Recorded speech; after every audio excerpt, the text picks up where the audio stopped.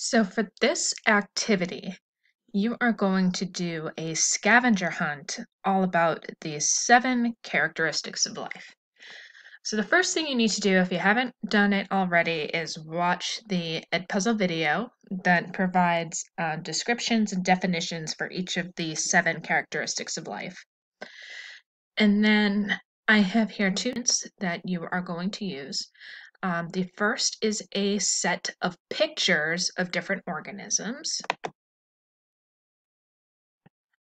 So I have here, I think, 20 something images of different plants, animals, some bacteria that you are going to search for those 7 characteristics of life. And this is the handout you are going to be filling out for me. So you're going to look at the pictures, and for each of these 7 characteristics of life, you're going to find a different picture that meets or shows an example of one of the 7 characteristics of life. And then you're going to first give me a brief description of the photo so that way I know which picture you looked at, and then explain how that photo shows the characteristics. Then at the very end, the last thing, this is going to be the most challenging part of this activity, is you are going to find a single picture and describe how all 7 of those characteristics of life are represented in that picture. I also want to give you a little Chromebook tip. If you press Alt and then the left and right brackets, it will split the screen.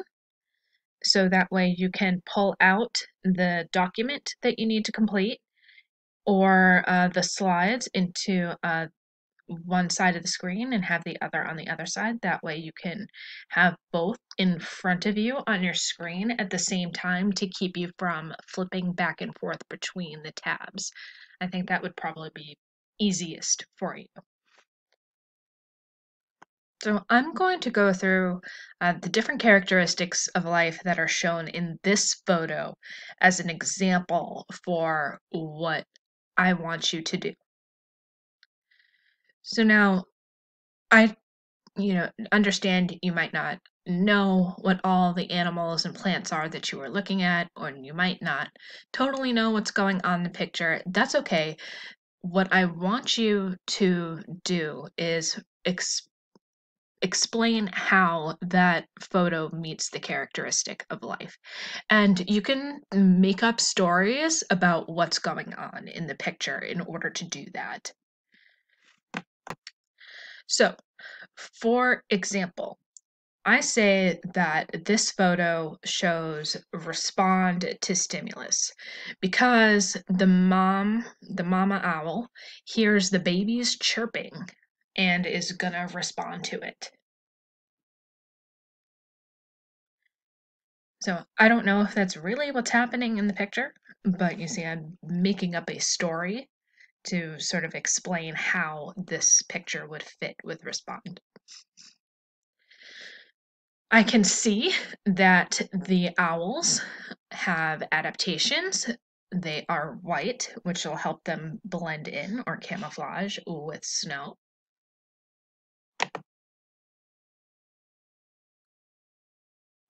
Now, homeostasis is a tough one to see in pictures, but I can, say that these are snowy owls and they live in cold environments, and the feathers are going to help keep them warm and keep their temperature constant.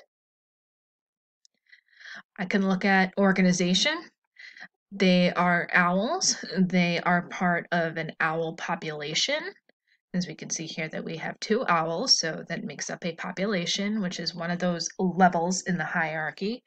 I can also say that within the owls, they are organized. They have 2 eyes and a beak and wings, a body plan.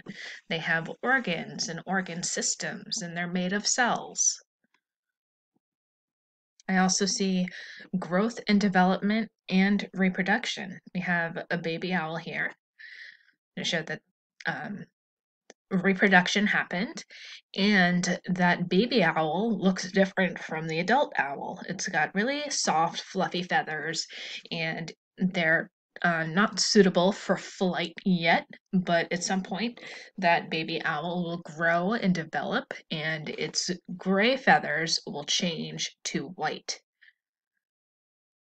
So in this one picture, I was able to name all 7 characteristics of life.